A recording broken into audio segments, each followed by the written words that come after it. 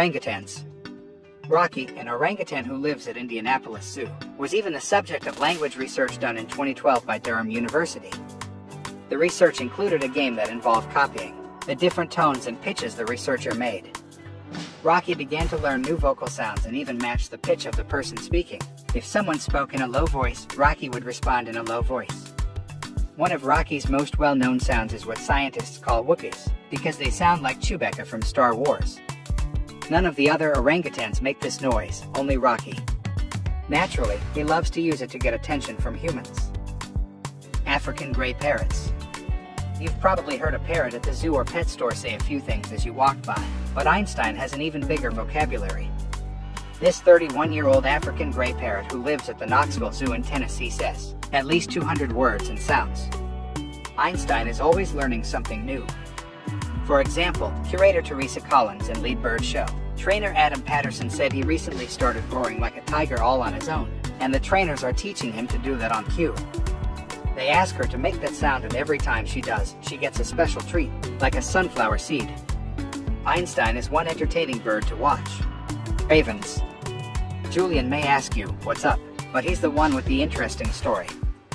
Julian is a raven who was found by a hiker in Vernon, Connecticut, when he was less than 1 year old. Sick and suffering from a broken, infected wing, he was sent to the rehabilitation center Horizon Wings to heal from his wounds, and has been there ever since. Even though he can't fly anymore, that doesn't seem to dampen Julian's spirit. He loves talking and has picked up many words and phrases just by listening to the people that visit and care for him. Aside from talking, ravens can also solve problems on their own without any help from a trainer. Bengal cats.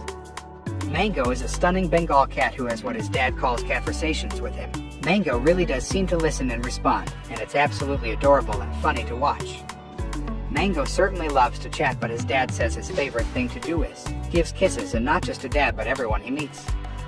He also loves to travel and has flown all over the country. He even has his own off-road stroller for sightseeing and comfort. European starlings. Bubis, a European starling, was just a tiny baby bird when her owner found her in a driveway.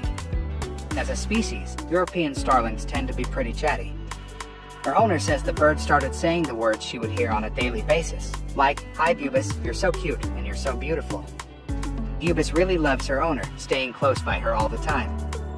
She's not like a cat or dog, craving belly rubs or scratches on the head, but Bubis does love kisses from her owner. Orcas. Wiki is an orca, also known as a killer whale, but there is nothing scary about this sweet orca who lives at Marineland of Antibes in France. Scientists were studying Wiki to learn if she could mimic human speech, and were they surprised when she did. Wiki can say a few words, including hello, bye-bye, and Amy, which is her handler's name.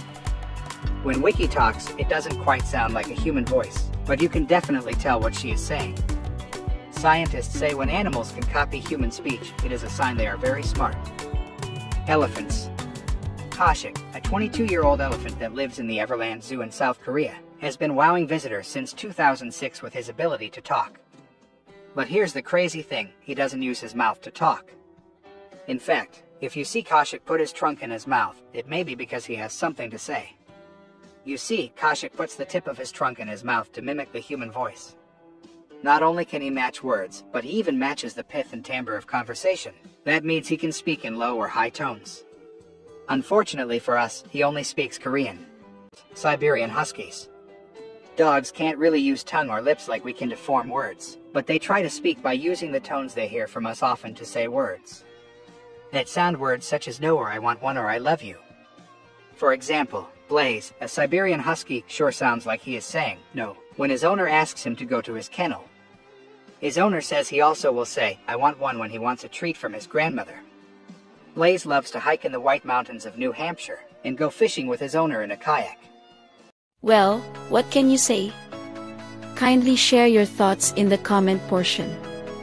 We have reached the end of today's video.